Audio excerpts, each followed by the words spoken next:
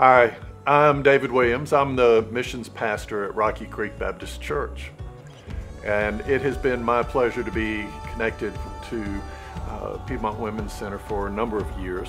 We have several in our church who either work or volunteer with PWC. I've had the opportunity to do some hands-on things with them, and it has just been a blessing. So today, as we got to hear about the Jericho Project and how the desire is to tear down the walls of shame, of anxiety, of guilt, and just looking at ways that we can do that.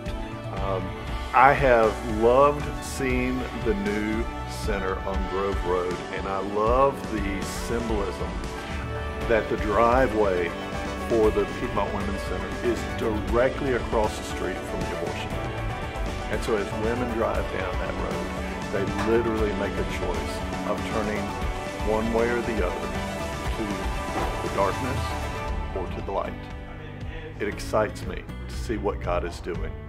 And so we will continue to support and pray for PWC.